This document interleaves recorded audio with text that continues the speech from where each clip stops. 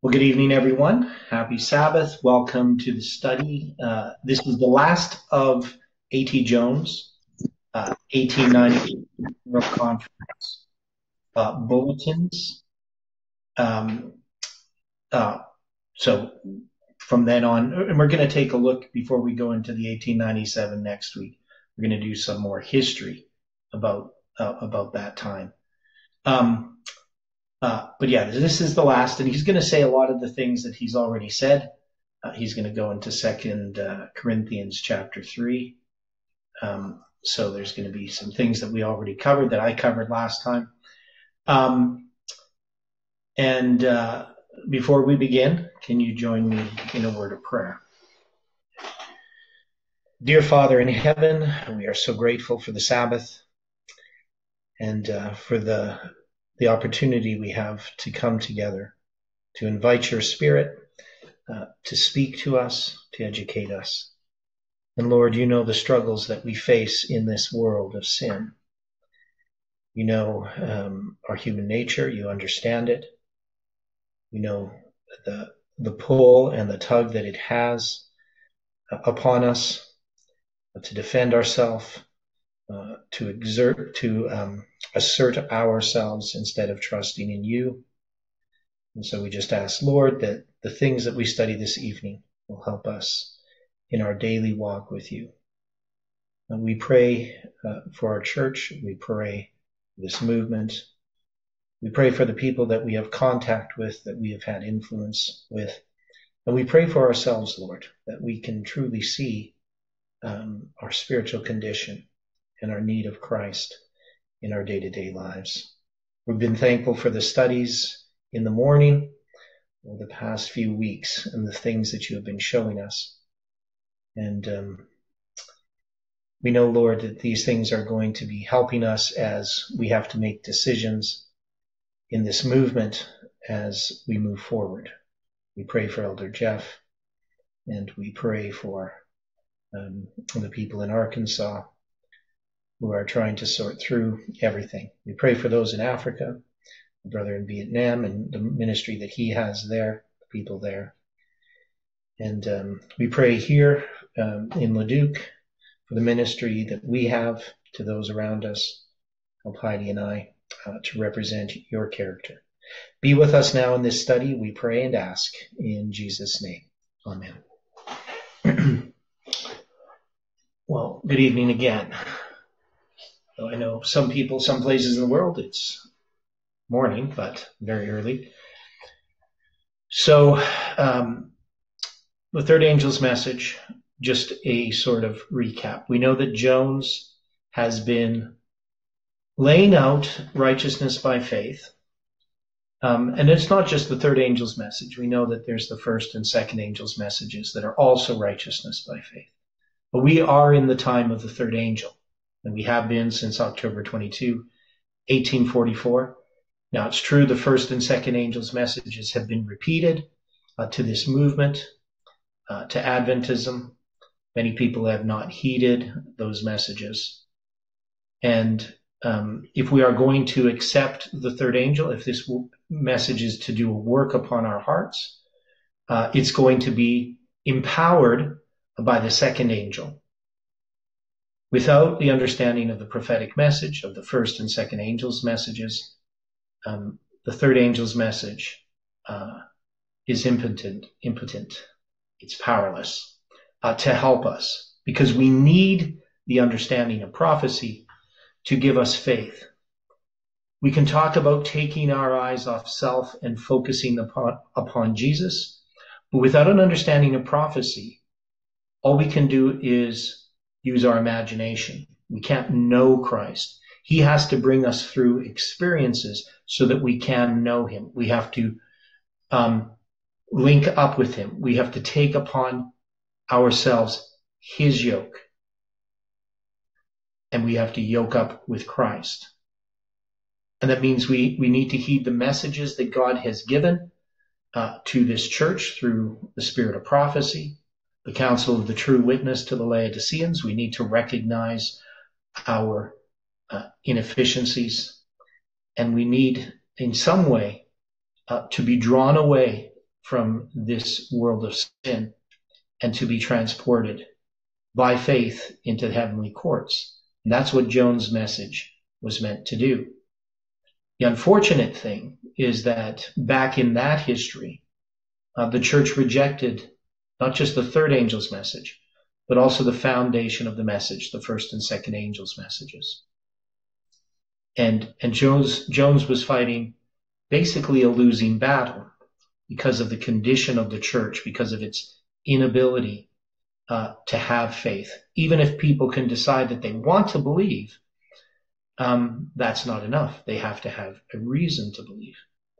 And it doesn't take away from Joan's messages that this message failed at that time.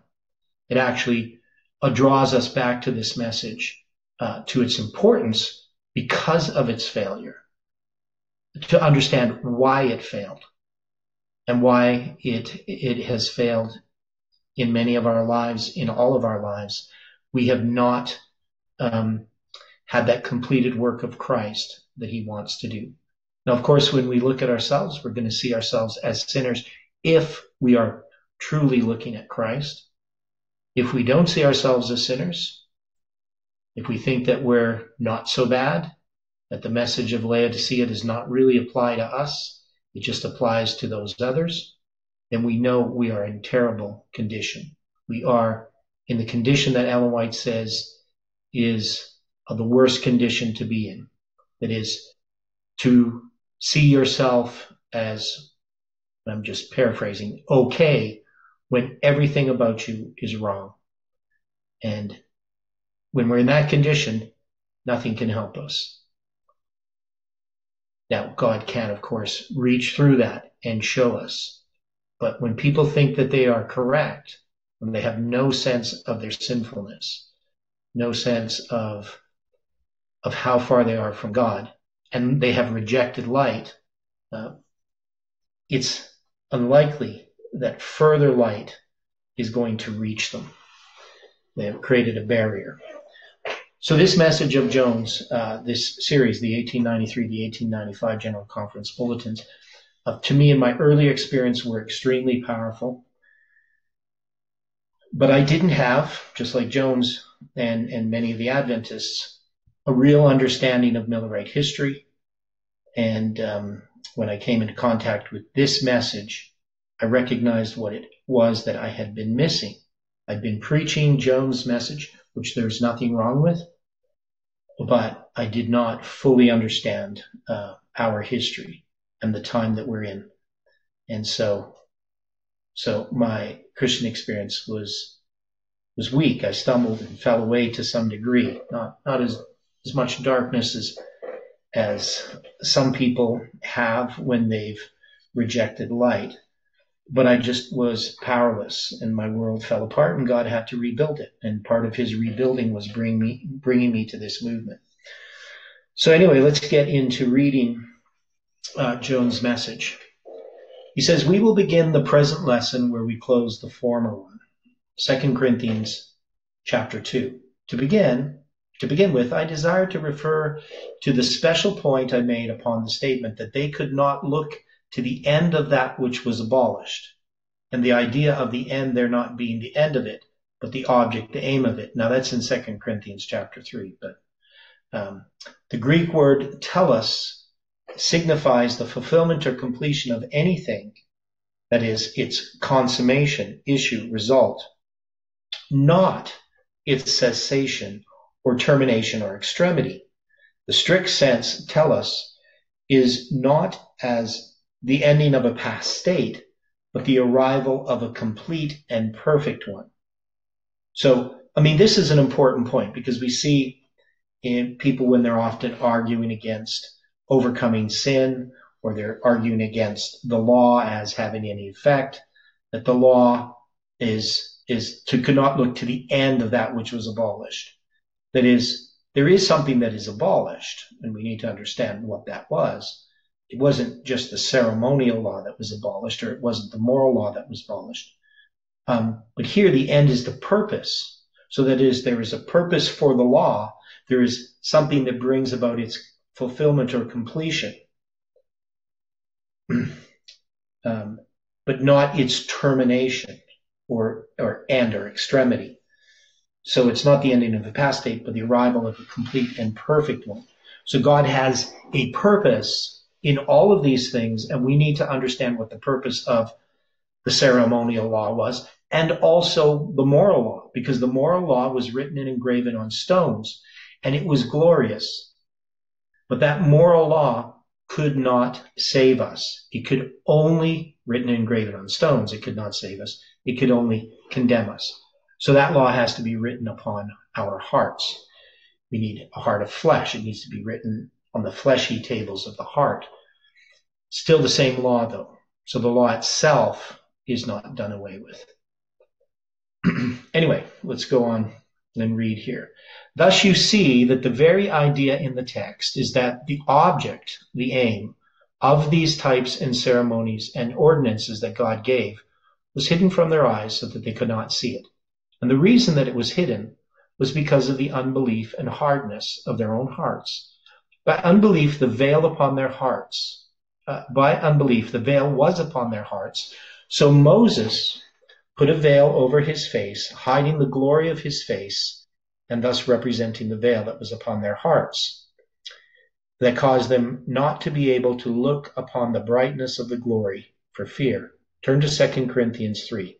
I will read in the German, beginning with the 3rd verse. That ye, a letter of Christ, are through our service prepared and written, not with ink, but with the Spirit of the living God, not in stony tables, but in fleshy tables of the heart. But such confidence have we through Christ to God. Not that we capable are from ourselves or of ourselves, somewhat to think as from ourselves, but that we capable are is from God. That is, it is from God our capability comes, who also us capable has made. That ministry to carry, the New Testament, not the letter, but the Spirit. For the letter kills, but the Spirit makes alive. But as that ministry that through the letter killed, and in the stone is literally built, inscribed, imaged, the glory had. So, I mean, it's just different word order for the most part. It's German here. Anyway, so that the children of Israel could not look upon the face of Moses on the account of the glory of his face, which there ceased. How shall not much more the ministration with the Spirit have glory? If that ceased had glory, how much more does that which remaineth have glory? If that had glory which through the letter killed, how much more will that have glory which through the Spirit gives life? For as that ministry that the condemnation preached had glory, much more has the ministry which the righteousness preached overflowing glory. For even the former part that was glorious is not to be estimated or counted glorious in comparison with the overflowing glory. For as that had glory there ceased, much more will that have glory that abides. Now we want to study for a moment what that ministration of death was. The English reads, the ministration of death written and graven in stones was glorious. The German, the ministration that through the letter killed, the ministration of the letter which was death, would be literally in harmony with ours. The ministration of the letter, which was death, was glorious. Now, if we know what that ministration of death was, then we can go on with the rest of the text and read the whole story, that we may the better understand what is the ministration of death. I will read again a few lines from the testimony of Jesus. The Jewish leaders were filled with spiritual pride. Their desires for the glorification of self manifested itself even in the service of the sanctuary. Then according to this, what was their service of the sanctuary? What kind of ministration was it? It was the ministration of self, was it not? But what is self? It is the enmity. It is sin. What is the end of it? Death. Then what was the ministration of death? What was the ministration of the letter of that thing without seeing what it meant? It was only death. There was no salvation in it. We will see that more fully as we go on. Thus, in their earthliness, separated from God in spirit, while professedly serving him, They were doing just the work that Satan desired them to do. In the sanctuary, in their offering the sacrifices, whom were they serving? Satan. What was the ministration then? It could be nothing else than a ministration of death.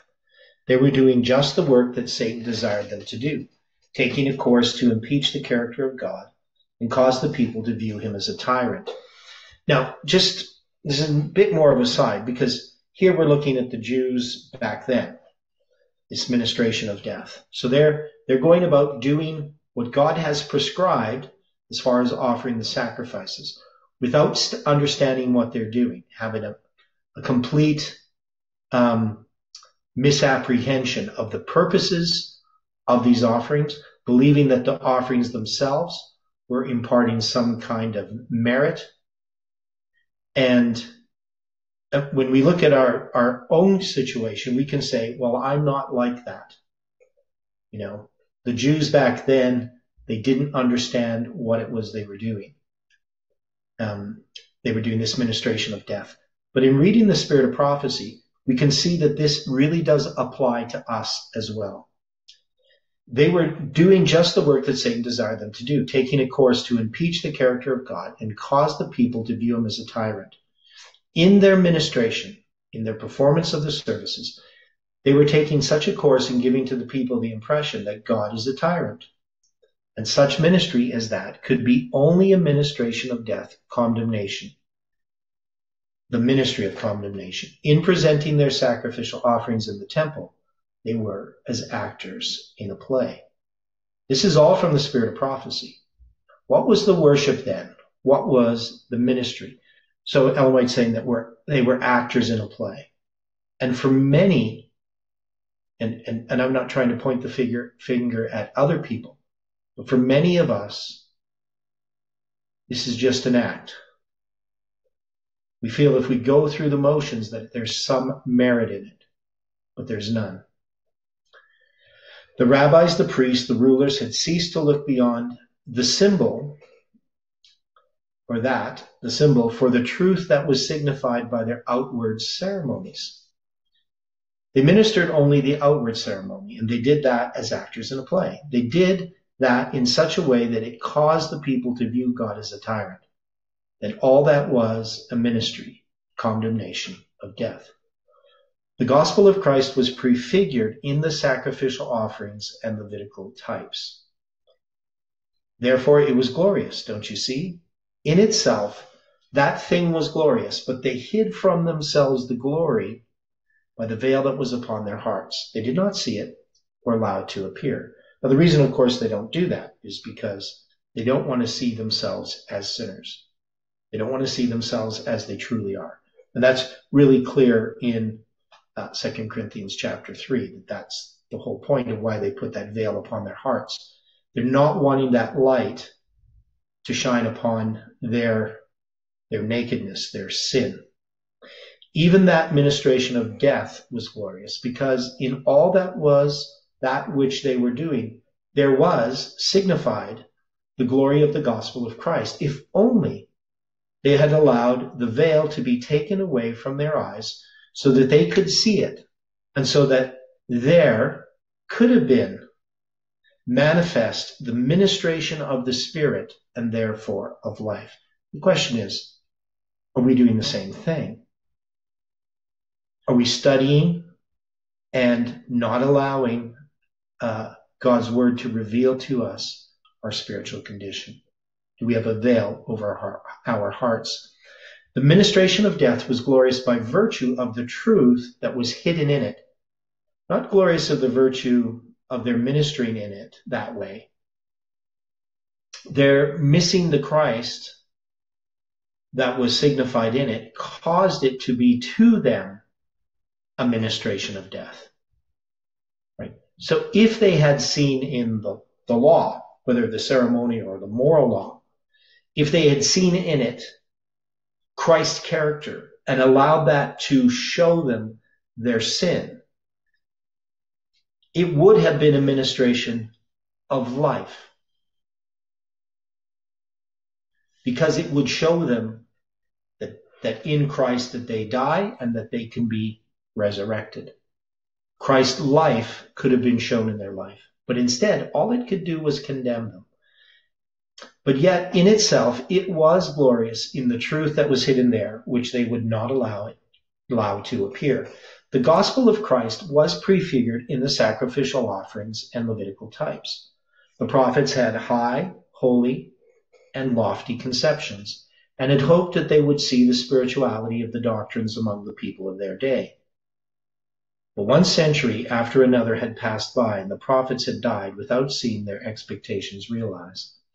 The moral truth which they presented and which was so significant to the Jewish nation, to a large degree lost its sacredness in their eyes. As they lost sight of spiritual doctrine, they multiplied ceremonies. They did not reveal spiritual worship in purity, in goodness, in love for God, and love for their fellow men. They kept not the first 4, nor the last 6 commandments, yet they increased their external requirements. As Brother Gilbert said today, there were 401 requirements added to the 4th commandment alone. Now, he's talking about Brother Gilbert, who's a Jewish Adventist minister. F.C. Gilbert. I can't remember what his first name is. I think it's like Frederick or something like that, but I could be wrong. But F.C. Gilbert is who had done some presentations at this general conference. Anyway, they knew not that one was among them who was prefigured in the temple service. They could not discern the way, the truth, and the life. They could not look to the end. They could not see the aim and object of that which was abolished. They had gone into idolatry and worshipped external forms. They continually added to the tedious system of works in which they trusted for salvation. Now, I was glad that Brother Gilbert could give that talk here today, because I could see all the way through that was the best possible preparation there could be for the lesson tonight. Those who were here saw from the few illustrations which he gave that there is even to this day a deep spiritual truth underneath these forms that the Jews are using at this time. The very truth and righteousness and life of Jesus Christ is beneath these forms, yet at the core of it, beneath these forms, yet at the core of it. But all this is completely lost sight of, and nothing is seen but the mere outward form, and in this they trust for salvation. The enmity that is in the natural heart causes their minds to be blinded to the end of that which has been abolished, and which, if their hearts would turn to the Lord, they would clearly see was abolished. But we whose hearts have turned to the Lord must see these things now, else we shall fall into the like system of forms and ceremonies, even in observing the things that Christ has appointed. When Brother Gilbert was telling of these things today, it seemed to me that it was a perfect preparation for this study, that we might see the reality of the truth in this 3rd chapter of 2 Corinthians in regard to the thought of the ministration of death. That ministration was glorious on account of the truths therein contained, even though they were hidden. Yet it had no glory in comparison with the glory that comes through living faith in Christ, who has broken down the wall, abolished the enmity, and set his people free with open face to behold as in a mirror the glory of the Lord, to be changed into the same image from glory to glory, even as by the Spirit of the Lord. The enmity of the carnal mind is the foundation of the whole wall, the middle wall of partition, of ceremonialism, or as I would say legalism, that was built up, and which was indeed the ceremonial law, as it was in the day that Christ came. And in abolishing the enmity, he broke down, annihilated, and keeps annihilated forever that wall for all who are in him, because in him alone it is done. Now, a word further, there was always a true ceremonial law apart from the law of God, and apart from the ceremonialism of the blind-hearted people of Israel. God appointed these very services, which they perverted into mere forms, in order that the people through them might see Christ more fully revealed, that they might see God's personal presence day by day, and that thus they might appreciate the glorious salvation from sin, the transgression of the law of God. But not only did they pervert all these points of ceremonies, which God had given for this blessed purpose, but they perverted the whole law of God itself into the same system of ceremonialism, so that it all suggested righteousness and salvation by law, all by deeds, by works, by ceremonies. Yet as all these things which the Lord appointed, when they had perverted them, could not satisfy the heart, they had to heap upon the mountains of their own inventions in order, if possible, to supply the lack and so be sure of salvation. But it was all only death. Thus in this too it was true that the commandment which was ordained to life, they found to be unto death. Now, I think it's interesting that what we want to have, is to be sure of salvation. Now, what people mean by being sure. Now, what is the assurance that God provides in the Bible? We have the full assurance of what?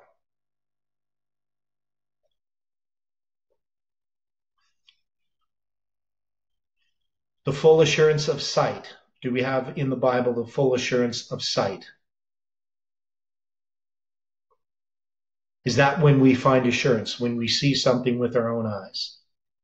Is there assurance in that? Like the full assurance of faith. Okay, we get the full assurance of faith, not of sight, right? So we would think, well, if I saw something, then I could be assured of it. But why does God have faith as the source of assurance? Why couldn't he have it just that we could see it with our own eyes to be assured of it?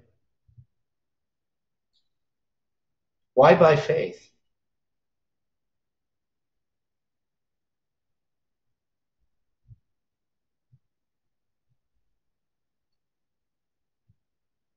Why not righteousness by sight? Because we're not Okay, Dwight? we're not to trust ourselves. We are to be trusting more in God. And that's what faith is, that we're trusting his word. Okay, so but why faith? Why has God done it this way? I mean, because we are saved by grace through faith, not of works, lest any man should boast. But why has he created this idea, if we want to put it that way, of faith in order to be sure of salvation? Why can we be sure of salvation by faith, but not sure of salvation by sight? Well, I was going to say it's because our senses and our minds are so flawed. And when I read Romans 8, it says in verse 16, the Spirit itself bears witness with our spirit that we are the children of God. And if children, then heirs, heirs of God and joint heirs with Christ, if so be that we suffer with him, that we may be also glorified together. So faith entails also dying to self, according to these verses. We suffer with Christ for dying with him. Okay, so Christ had to exercise righteousness by faith. Now, if we go back to the Garden of Eden, because Jones has addressed this already, we go back to the Garden of Eden, Eve saw that the tree, the fruit of the tree, was good for food and desired to make one wise. Was she correct?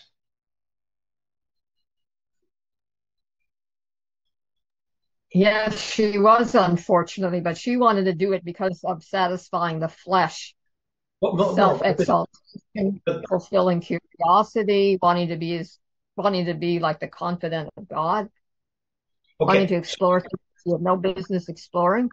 Okay, well, I would disagree with you. I understand what you're saying, but it was not true that the tree was good for food. or to be desired to make one wise, right? So she saw something to be true that was not true. And that is, God is the source of all truth. So a child, how does he learn what is true? Ideally, he trusts in his parents and the people around him who teach him what is true. He has to have faith. If we trusted in our own abilities to discern what is true, that is, if we use, the scientific method in its perverted form, that seeing is believing, we can easily deceive ourselves. And that's what the Jews did. That's what we do. We can deceive ourselves that we are good when we're all wrong. Now, faith then is based upon who God is. It's focused upon God. All truth comes from God. All truth does not come from sight, but by faith. God is our Father. We trust him because we cannot see everything. We're not all-knowing. We're not omniscient, right? If we were omniscient, maybe we could have righteousness by sight. We could know all things, but only God knows all things. And so we have to trust our Father. When he tells us that there's something wrong with us, we have to listen because he knows us better than we know ourselves. But people want to be sure of salvation. They want to have an assurance that's not based upon faith, not based upon trusting or knowing God, but based upon their own ideas about self and about what righteousness is.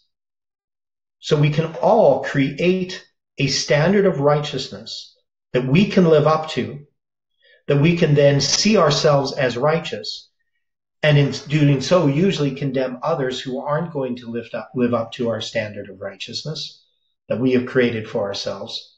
Because if we have ourselves as the standard of righteousness, then we can never do wrong in our own eyes. But if we have Christ as our standard of righteousness, we can see that our righteousness is filthy rags. So that's why it's faith. And that's why it's the full assurance of faith, the assurance of hope. Nowhere in the Bible is taught any assurance of salvation in and of ourselves. It's all in Christ. And so it's all by faith, by trusting in his merits. Now, we do believe that righteousness by faith produces works, but we don't focus upon the works to determine our spiritual condition. We look to Christ. And those that are seeking to perfect Christian character will never indulge the thought that they are sinless. They will see themselves in their true sense, because as they come closer to Christ, they will more clearly discern their own defects of character. So anyway, he goes on. So I say there was all the time a true ceremonial law. So that true ceremonial law would show us to be sinners. It wouldn't show us to be righteous. And they would have had all the time a true ceremonial law if they had been faithful to God. And if they had been faithful, that true ceremonial law would have caused them to see Christ so everywhere present and so perfectly allied to them and living in them that when he came, the whole nation would have received him gladly, because he would have seen himself reflected in them as he is to do when he comes the second time. So there was the true ceremonial law which God appointed for that purpose, in order that through these they might be brought to see the spirituality of the law of God, which is the character of Christ, and his righteousness reflected, and which is found in him alone. These things were to help them to understand Christ, that they might see him as the fulfillment and the glory and the actual expression of the Ten Commandments themselves, and might find him to be indeed the end, the object, the aim of the whole of it, the Ten Commandments with the rest. But when their hearts turned away and their minds were blinded to these things, this caused them to turn everything into a form, as will always be done where the enmity is. The same evil thing runs through all. But thank the Lord, there stands the blessed word that when the heart shall turn to the Lord, the veil shall be taken away, and then they with open face will see the glory of the Lord. Isn't that then a direct commission from God to us to go to the Jewish people with blessed truth and the power of Christ, to show them that salvation in Christ is the end, object, and aim of all these things? Well, let this be preached to all people, that if by any possible means the heart may turn to the Lord, the veil may be taken away, that all with open face may see the glory of the Lord. But we can never go with that commission until the veil is taken away from our own hearts, until that ceremonialism or legalism is taken away from our lives. What would be the use of one who is steeped in ceremonialism going to those who are in it to get them saved from it? Therefore, God hath brought us to this word at this time. He has abolished in his flesh the enmity, even the law of commandments contained in ordinances, contained in ceremonies, in order to make in himself of two one new man, so making peace. Then both Jews and ourselves have access through one Spirit unto the Father. I do not know that we need to look at that side of the question any further, because we can illustrate the subject on this side of the cross. It is almost perfected right in the mystery of iniquity today, against which our work from this time forward is to be pitted as never before. Now note, when Christ had taken away all those forms and ceremonies, even those which he himself had appointed, when he had met them in himself, he was the end, the object, the aim of them, he left others on this side of the cross. He appointed the Lord's Supper. He appointed baptism, and the whole of the law of God still abides as it is in himself, not as it is in the letter, because the enmity that is in man's heart will turn that into the ministration of death today, as well as it ever did. And man who is trying to seek life in keeping the Ten Commandments and teaching others to expect life by keeping the Ten Commandments, that is even yet the ministration of death. It is a universal truth that Paul expressed when he was a Pharisee, a ceremonialist. The commandment which was ordained to be life, I found to be unto death. On this side of the cross, Jesus appointed the Lord's Supper, baptism, and other things, the Sabbath with the rest. And in him they all have deep and divine meaning. But what was it that caused the people away back yonder not to see Christ in those things, and so to use them for the purposes of self-exaltation and self-glorification? That enmity that is not subject to the law of God, neither indeed can be. That desire of self to be glorified and magnified was there prophesied. An exaltation of self, a magnifying, a glorification of self, this side of the cross. So it's kind of a long sentence. Was there prophesied an exaltation of self, a magnifying, a glorification of self this side of the cross? Assuredly there was. There was to come the man of sin, the son of perdition, who opposeth and exalteth himself.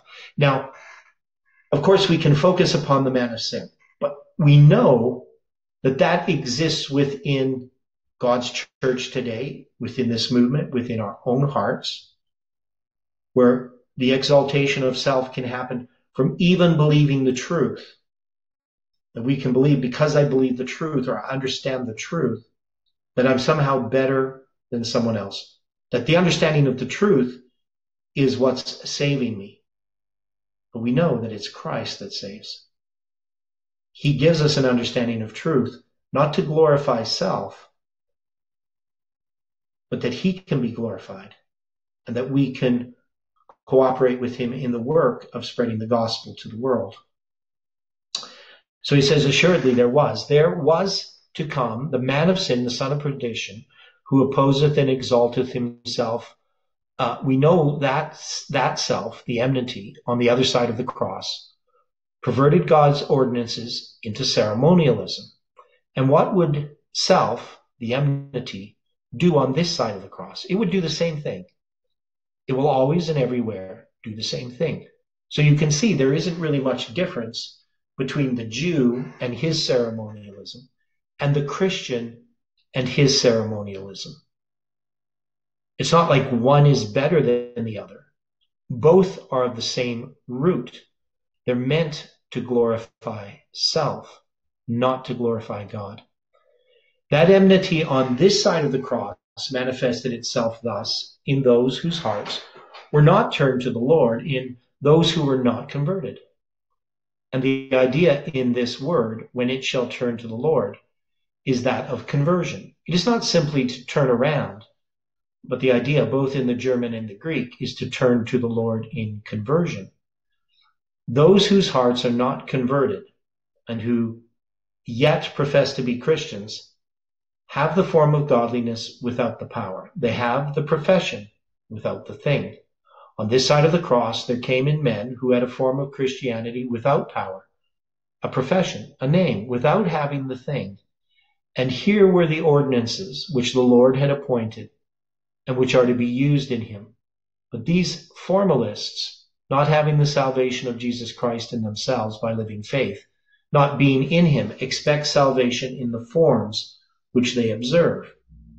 Now, I know he's focusing upon the forms, all these different forms of the Catholic Church, and even within Adventism, baptism, people can think there's merit in being baptized.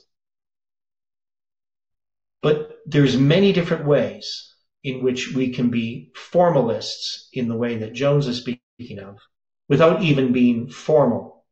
That is, we may not do many ceremonies, but we can still have things that exalt self, our beliefs, our attitude about others, little things we do and observe in the spirit of prophecy, diet, dress, all these different things. And we can think that those things are somehow showing that we are better than others. And that's really what formalism is. Therefore, with the papacy, regeneration is by baptism, and regeneration being baptized instead of by Christ, by baptism instead of by Christ. Baptism becomes the essential of salvation. It is put in the place of Christ by the papacy. Now, I know many Adventists who actually believe this as well. That is, and we see this, of course, in evangelistic series. If you drive home tonight, leaving this evangelistic series, and you die in a car crash, you will be lost because you have not been baptized. You need to get baptized as soon as you possibly can. Now, does baptism save us? Doesn't mean that we don't get baptized, but we know that baptism itself can't save us. Somebody can get baptized, but if they're not converted, that baptism has no efficacy. It is put in the place of Christ by the papacy, and it's put in the place of Christ by many. There's many things that we put in the place of Christ. As really as ever circumcision was by the Jews. So the Jews had circumcision, Christians have baptism, and it can be just the same thing. You're baptized into the Seventh-day Adventist Church, you're saved. You're circumcised as a Jew, you're saved. Without being converted, without any effect upon the heart.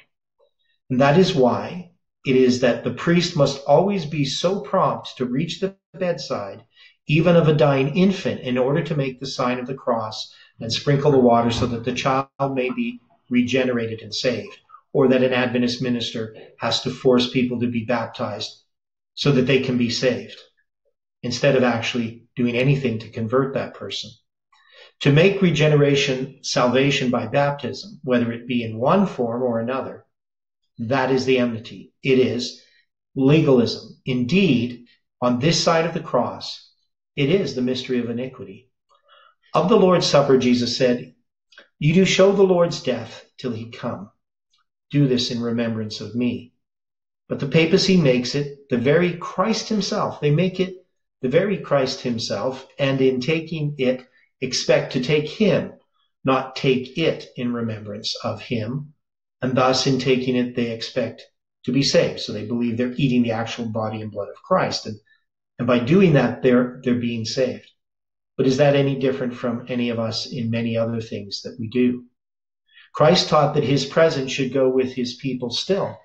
Am I with you always?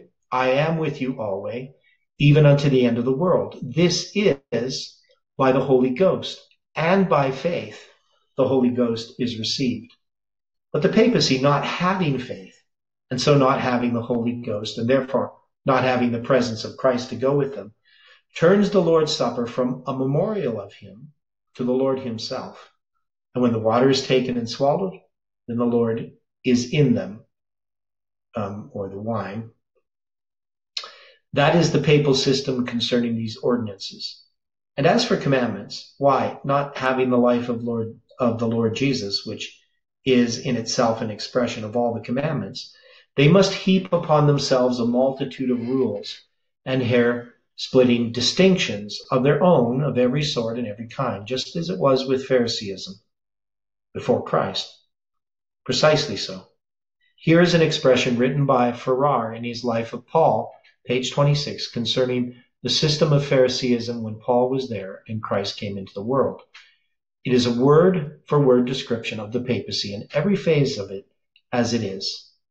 When we speak of Phariseeism, we mean obedience petrified into formalism, religion degraded into ritual, morals cankered by casuistry.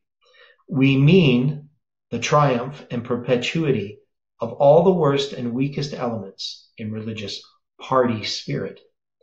In the system of morals, it is the very citadel of casuistry.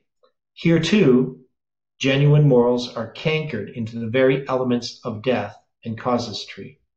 I'm not really sure what casuistry is, and if I'm even pronouncing it right.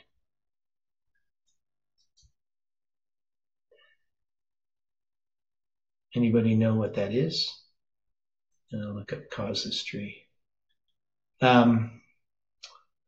Okay, so casuistry.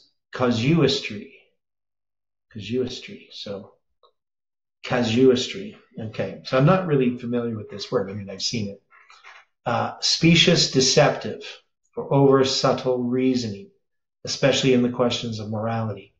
Fallacious or dishonest application of general principles, sophistry.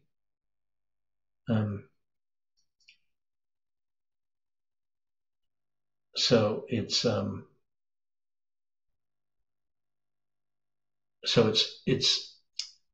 over subtle reasoning, especially in the questions of morals. So that's what it would be. So they have all of this. They've built up this house or citadel of casuistry. Here too, the genuine morals are cankered into the very elements of death by this system of making these moral distinctions that are really deceptive. That tells the story of the working of the enmity, the story of formalism and ceremonialism on both sides of the cross of Christ. Why then was not that on the other side of the cross, the papacy, as well as that on this? This is why. On the other side of the cross, Christ had not appeared in his fullness as he is, and as he did appear in the world. There were ceremonies, forms given that were intended to teach the people of him, and they perverted these forms. Then in the fullness of time, Christ himself came, and the papacy perverts Christ himself into formalism. I will repeat, before Christ came, Phariseeism, this enmity, this self-exaltation perverted the forms by which God would teach them of Christ until he should come in his fullness. But the papacy takes Christ after he has come in his fullness and perverts him, not just the form, but him, as well as all the forms which he has appointed. Perverts the truth that is manifested in him in his fullness, and turns the whole of it into ceremonialism, legalism, formalism, still. But Christ, as he was manifested in the world, is the mystery of God. God was manifest in the flesh, and Christ was the ministration of the mystery of God in its fullness. He is the ministration of righteousness, which is overwhelmingly glorious. Now, when all this was wholly perverted by this enmity which came from Satan, and which is sin itself, enmity against God, and is not subject to the law of God, neither indeed can be, when that mystery of God is thus perverted, that is also a mystery. But what mystery alone can it be? Only the mystery of iniquity. That is why it is the mystery of iniquity, this side of the cross, and not so great, the other side. It is the same Spirit working all the time, but not developed to the same degree. It is ever and always the ministration of death. Now let us spend a few minutes we have remaining on Christianity. Genuine Christianity. Galatians 5 verse 6. I will read, beginning with the first verse, and come up to the sixth.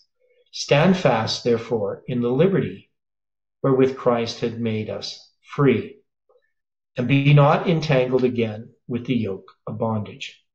We have read what that yoke of bondage was. All this whole mass of slavery to which they had bound themselves, these forms and ceremonies, were a yoke of bondage. Christ has set us free from all that in the second of Colossians, the second of Ephesians, and in the third chapter of 2 Corinthians.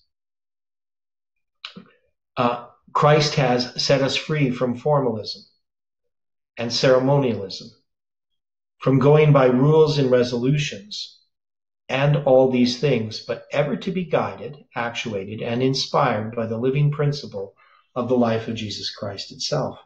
The difference between a principle and a rule is that the principle has in it the very life of Christ itself, while a rule is a form that a man makes in which he will only express his idea of the principle, and which he would fashion not only upon himself, but upon everybody, and make them do just like himself. That is the difference between Christianity and ceremonialism. That is the difference between principle and rule. The one is life and freedom, the other is bondage and death. Now we could say principle and policy, which would be much the same idea. Here's a passage in Gospel Workers, page 319, which I will read. It is concerning Christ. There is not a monastic order upon the earth from which he, Christ, would not have been excluded for overstepping the prescribed rules. Exactly. You cannot bind the life of God by rules, and of all things you cannot bind it by man-made rules.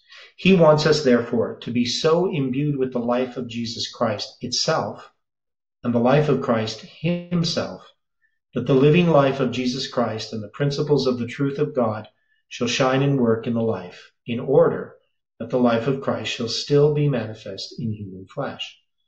That is where God has brought us in him, and we are brought to this place in him by being, by faith ourselves, crucified with him, and dead with him, and buried with him, and made alive with him, and waked up with him, and raised up with him, and seated with him in the heavenly existence where he sits at the right hand of the God of glory.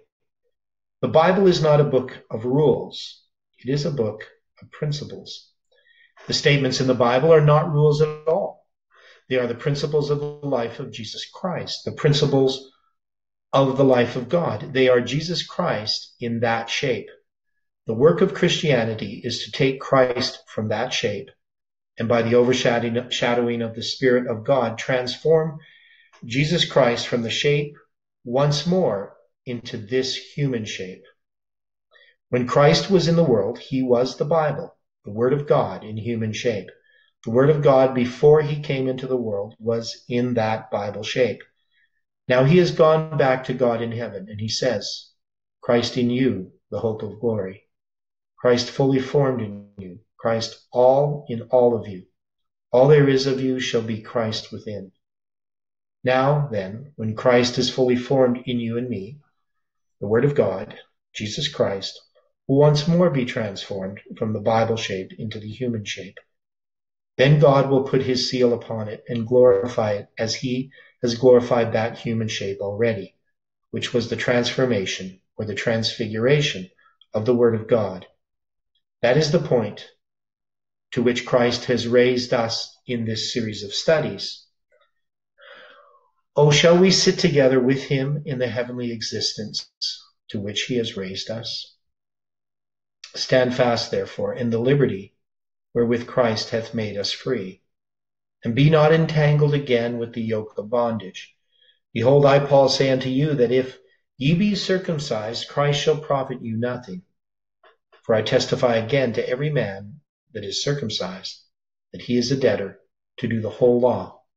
And what were those people preaching circumcision for? For salvation. Then he is a debtor to do everything that was ever spoken by God for salvation. Christ is to become of no effect unto you whatsoever. Whosoever of you are justified by the law, ye are fallen from grace. And that is true today, isn't it? Don't you see that these very scriptures that were aimed at ceremonialism in that day are the living power of God against ceremonialism and the papacy and the form of godliness without the power that cursed the world in the last days, even to the day of the coming of Jesus Christ? Christ is become of no effect unto you. Whosoever of you are justified by law, ye are fallen from grace. For we, through the Spirit, wait for the hope of righteousness by faith. Now, so notice the word hope there, which is even a weaker form of faith. Now, the verse, for in Jesus Christ, where? Looking at Jesus Christ from the outside, going to him as to a reservoir or a fountain and taking something out and taking it off with me outside? No, in Jesus Christ. In him, in him. Neither circumcision availeth anything, nor uncircumcision. So whether you're circumcised, that's not any merit in being circumcised, nor is there any merit in being uncircumcised. But faith which worketh by love. Now, this phrase here, faith which worketh by love, there's three different places where it talks about circumcision, in the same context. Circumcision is nothing, neither uncircumcision, but the keeping of the commandments of God is, right? But faith which worketh by love. And the third one is a new creature. Neither circumcision availeth anything nor uncircumcision, but a new creature. So that means we can equate faith which worketh by love, a new creature, and the keeping of the commandments of God as equal. They're the same thing. So Paul is equating them. That is Christianity. Anything less than that is ceremonialism in this day as well as in that day. Everything less than that is the mystery of iniquity. Now, so often we can focus upon the mystery of iniquity. We can focus upon the Catholic Church and all the different ceremonies that they do and the different pagan celebrations. And we can think that because we don't do those things, we're not like them, right? We can look upon health reform, dress reform, all of these different things, and we can say, I'm doing these things and other people are not, so I'm better than other people. And that is the purpose of ceremonialism or legalism, so that you can be sure of your salvation by sight. But that is not Christianity. That is the mystery of iniquity. Everything else than that is the mark of the beast. And whosoever has not that living principle of the living power in his life will worship the beast in his image. And thus all the world will worship him, whose names are not written in the book of life of the Lamb, slain from the foundation of the world. Thank God for his unspeakable gift. What was circumcision to them? It was everything, actually. For circumcision itself was the seal of the perfection of righteousness by works. It actually stood in the place of Jesus Christ. But in Jesus Christ, that avails nothing at all. Circumcision meant works, all absorbing works for righteousness and salvation. Paul was Tell me anything more to do, and I will do it, Pharisee. That is the kind of Pharisee he was. That is what circumcision meant. It was the one word that meant the whole system of works for salvation. But in Jesus Christ, what avails for salvation? Circumcision avails nothing. Neither works avail anything for salvation, nor any works at all, but faith which works. Faith finds the salvation of Jesus Christ, a living power in the life, and working there the righteousness of God by the love of God. And this is the love of God, that we keep his commandments. Oh, let Christianity prevail. Let Christianity be spread abroad. Go ye into all the world and preach the gospel to every creature. For the last part of our study, we read a few verses in Colossians. Turn to the 2nd chapter of Colossians. We will read beginning with the 1st chapter and the 25th verse of the mystery of the gospel. Whereof I am made a minister according to the dispensation of God, to fulfill the word of God. The margin says, fully to preach the word of God, even the mystery which hath been hid from ages and from generations, but now is made manifest to his saints, to whom God would make known what is the riches of the glory of this mystery among the Gentiles, among the heathen, which is Christ in you, the hope of glory, whom we preach. Now, he's not going to focus so much upon this word hope here, but when we think about hope, hope is like faith, but it's a weak form of faith. And sometimes we just hope for hope, or we could be prisoners of hope.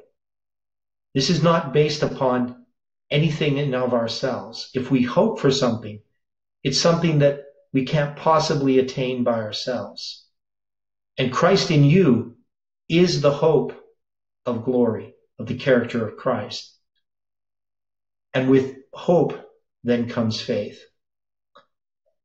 Because we hope in something that is faithful, someone that is faithful, which is Christ.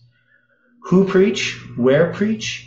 You preach as you go, whom we preach, warning every man and teaching every man in all wisdom, that we may present every man perfect in him, always in him, present every man perfect in Christ Jesus.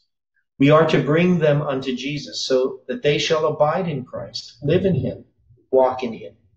Whereunto I also labor, striving according to his working, which worketh in me mightily. For I would have ye know what great conflict I have for you, and for them at Laodicea, and for as many as have not seen my face in the flesh. Who are they who have not seen his face in the flesh? That takes in us who are here. That is for us. What now? That their hearts might be comforted. Good. Being knit together in love, all joined together or woven together. No, that is not enough, but knit together in and in, each stitch held on to the other, and the only one thread, Christ and his love in it all. Being knit together in love, and unto all riches of the fullness, the full assurance of understanding, to the acknowledgement of the mystery of God and of the Father and of Christ. What is that mystery? Christ in you. The annihilation of ceremonialism, the abolition of enmity, the breaking down of every wall that separates the hearts of men, in whom are hid all the treasures of wisdom and knowledge. And this I say, why did he say this for you and me, who have not seen his face in the flesh? This I say, lest any man should beguile you with enticing words, into ceremonialism, into formalism, legalism, into false dogmas and doctrines. This I say, lest any man should beguile you with enticing words. As ye have therefore received Christ Jesus the Lord, so walk ye in him. In him, ever in him. It seems to me that that expression has come into our studies enough for us to count it our motto for all this institute. We may have in him our watchword.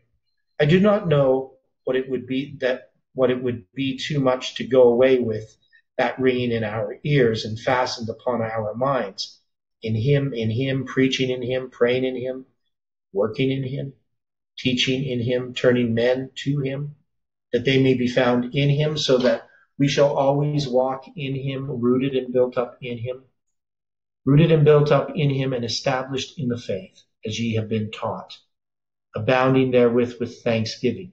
Beware, lest any man spoil you through philosophy and vain deceit, after the tradition of men, after the rudiments of the world, and not after Christ. Colossians 2:7. Beware of that. We are coming face to face with the mystery of iniquity. Beware of false philosophy, vain deceit, traditions, and the elements of the world, of the natural mind and carnal heart. Beware of it. Christ in him alone, is Jesus Christ. Nothing avails but faith that works by love, and that love, the love of God, which keeps the commandments of God. For in him dwelleth all the fullness of the Godhead bodily, and ye are complete in him, which is the head of all principality and power, in whom also ye are circumcised with the circumcision made without hands, in putting off the body of the sins of the flesh by the circumcision of Christ. He put off the body of flesh by destroying the enmity in sinful flesh, by conquering all the tendencies of the sinful flesh, and bringing the whole man in subjection to the law of God. This is the circumcision of Christ, and it is accomplished by the Spirit of God itself. The same blessed work still goes on in all who are in him. The Holy Ghost shall come upon thee, and the power of the highest shall overshadow thee. Therefore also, that holy thing which shall be born of thee shall be called the Son of God.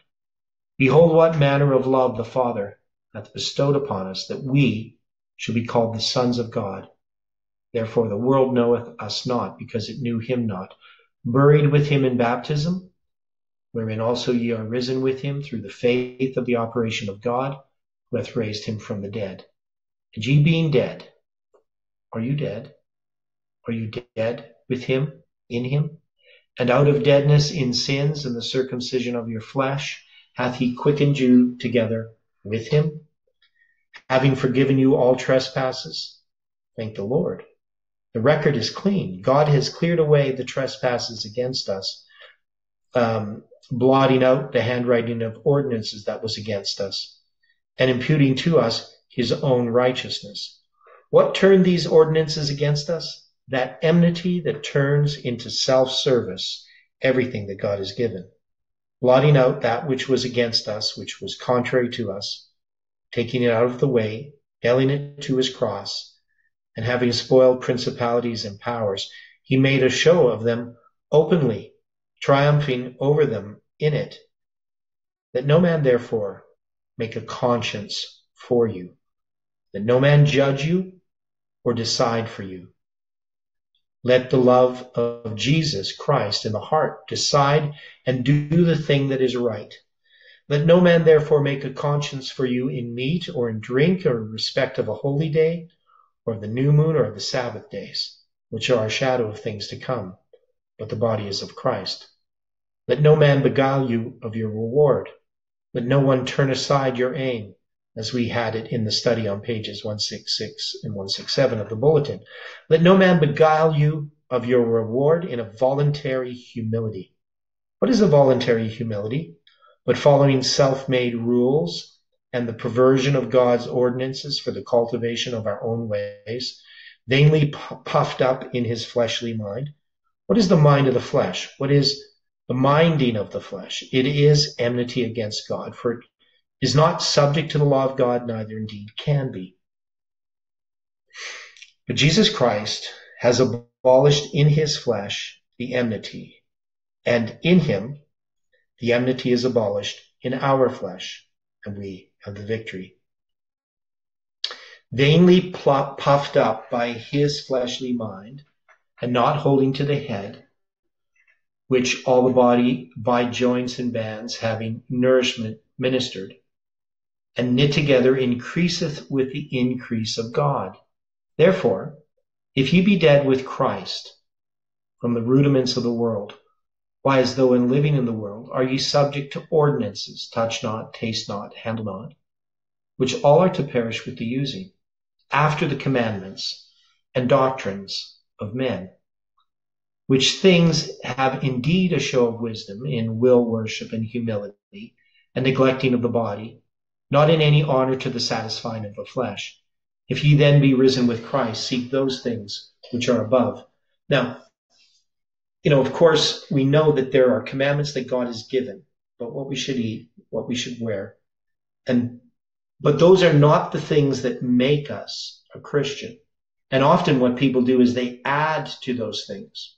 All of these things that you should never eat, that you should never touch, that are not according to God's word, just according to some kind of neglecting of the body. It's a false humility. And that's why if we understand the principles of health, we can be healthy. We can apply those principles. But when we just make a bunch of rules, it can just make us think that we are better than others. And I'm not trying to focus here just on health. There's so many other things. But Paul here is using this as an example. Are you risen with him? Has he raised us up? Are you there with him? And just another, it would be an example like on certain days you shouldn't eat certain foods. That's what things like the Catholics would do. That's why they did fish on Friday, because they had to make these rules, all kinds of ceremonial rules. And we do that as Adventists as well. Seek those things which are above, where Christ sitteth on the right hand of God. Set your affection on things above, not on things on the earth. For ye are dead, and your life is hid with Christ in God. When Christ, who is our life, shall appear, then shall ye also appear with him in glory. Behold, what manner of love the Father hath bestowed upon us, that we should be called the sons of God. Therefore, the world knoweth us not, because it knew him not. Beloved, now are we the sons of God, and it doth not yet appear what we shall be. But we know that when he shall appear, we shall be like him, for we shall see him as he is. Now, just a note there. See that word appear? Says, it doth not appear what we shall be, but we know that when he shall appear.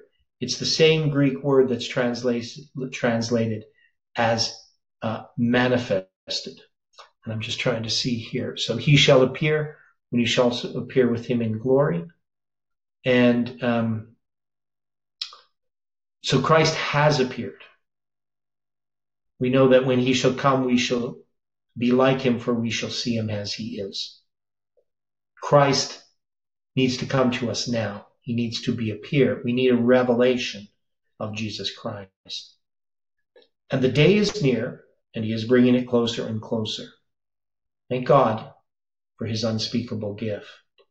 And thanks be unto God, which always causeth us to triumph in Christ, and maketh manifest the savor of his knowledge by us in every place. Amen. Okay, let's close with prayer. Father in heaven, we give our hearts to you on the Sabbath. We ask that you can help us to understand these things. We know how far we are from you. Maybe we don't even have a true conception of how far we are. But we ask, Lord, that we can see our sin, that we can trust in Christ in spite of what we see in ourselves, that we can trust in his righteousness to change us, transform us, that we can reflect his character to all. We pray for each person struggling in this world of sin. We know, Lord, many times we get caught up in the things of this world and we ignore the eternal realities. But we just pray, Lord, that you can help us as we, on the Sabbath, seek your presence. Thank you for these words, for these studies. Continue to be with us. We pray and ask this in Jesus' name. Amen.